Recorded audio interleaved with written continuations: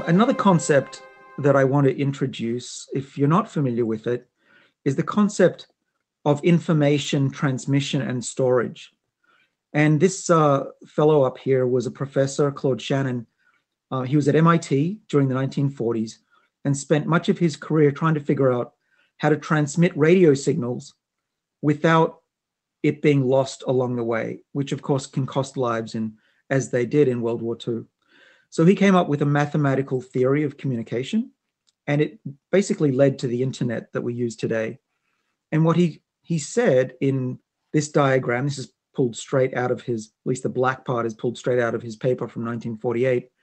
He said that you can have a transmitter and a receiver, and there will always be noise, whether it's background radiation or something. But the problem is, how do you have a perfect transmission? And he proposed that there would be this observer. We now call the observer the backup copy or the TCP/IP protocol of the internet.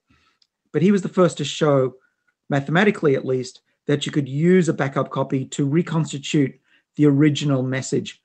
And this is why we can no longer use the excuse that, oh, I didn't get your email. It always arrives, unfortunately. But what I've done is I've added a concept of biology as I'm thinking about it currently. And that is that information, either genetic or epigenetic, is in a relatively pristine state when we're very young. And over time, you have aging. And what might be happening is that you lose information, whether it's genetic or epigenetic. And we don't know what that is yet, for sure, especially the epigenetic component. And perhaps, is there in cells a reset switch?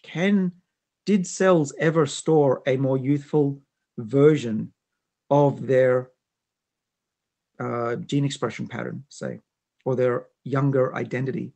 And if they do, wouldn't it be amazing? Because then we could potentially tap into that. And as I show in this example of the eye, reboot the system and get those cells to function like they were young again. So this is where we've been headed lately.